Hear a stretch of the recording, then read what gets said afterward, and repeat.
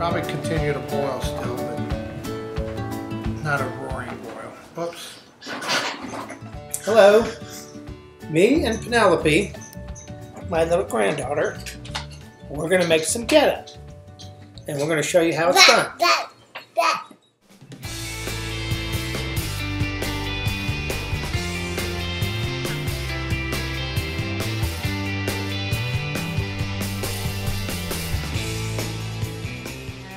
Well, why did you choose that beef? Well, because you want to have the fat on it. You want to have about a third fat. That'll give it the flavor and the moisture that it needs when you cook it. I chose beef western ribs, and essentially all this is chuck roast cut into strips. Pork country ribs, and I picked those because of the fat content. And you've got some decent meat on there, but you still want this fat that's in there. So you want to have some fat or else it'll be too dry. And there is some bone in there, but we'll get that out of there once we cook it. You want to cook it with the bone on there. The first step is we have to cook the meat. So we're gonna boil the meat in this water. Now this is 8 cups of water.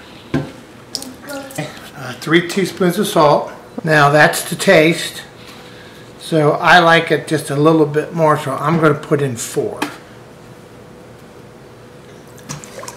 We want to get that dissolved in there.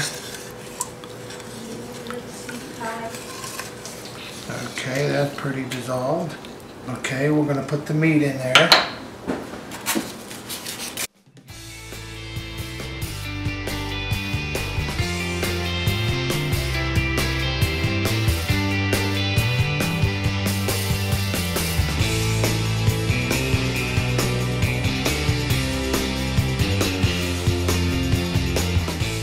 Now we need to slice up an onion.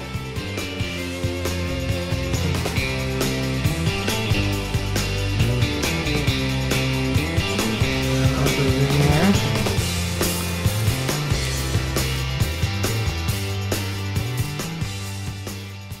there. This should take about an hour, a little bit less, we'll let you know. A fun way to eat the goldfish, watch. Let's do this.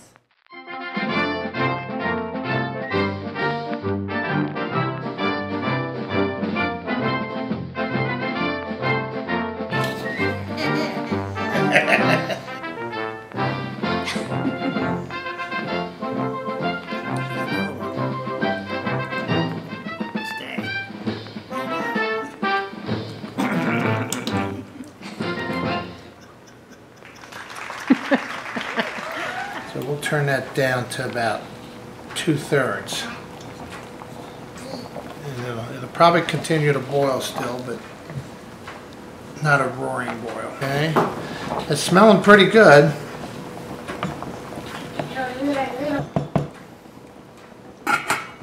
Okay, the next step is we're going to take the meat out of and make sure it's cooked, and then we're going to let that cool off, and then we're going to add the beef bouillon to the water, and then we're going to cook, the Pinhead oatmeal in that water.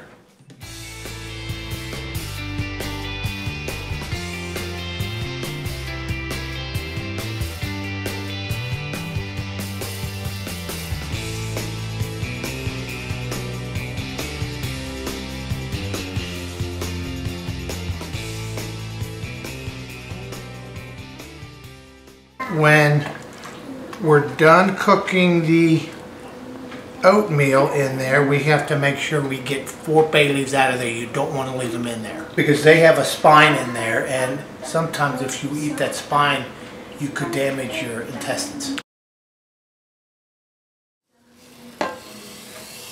Okay, and that should take about 2 hours, 2.5 hours to cook.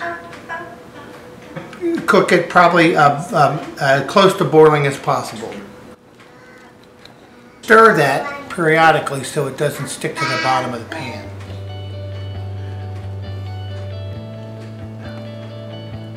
We don't have to worry about the beef because the beef was boneless. So we'll just cut it into manageable sized pieces. Now it's not really quite done. but that doesn't matter. It'll finish cooking when we put it in the oatmeal. And get that bone out of there. And if you want to be a little bit meticulous, you can cut more off there, but make sure there's no bone in there.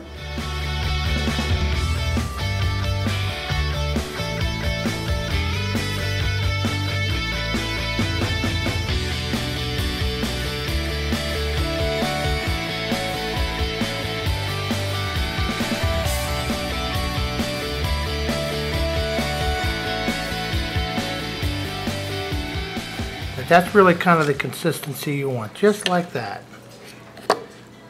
Okay.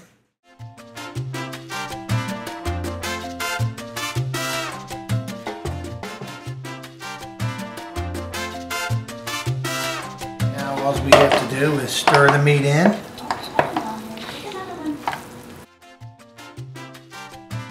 So now we're going to put it in the pan here so it'll cool off. And then it's ready to store for further use.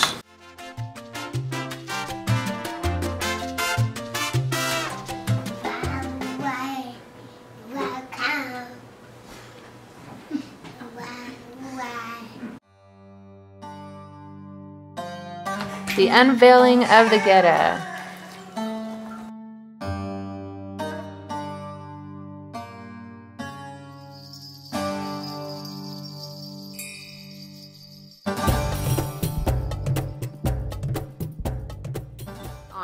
Okay, now we're going to put some bacon grease in the skillet, and it will make it a little crisper around the edges. This is what makes it taste better.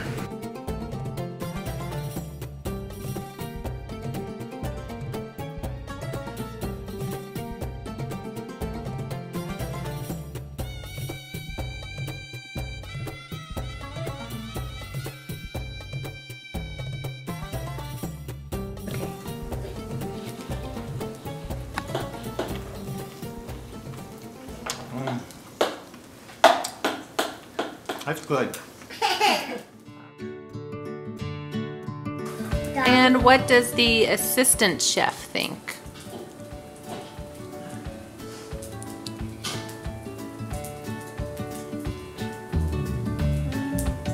All right. It's a hit.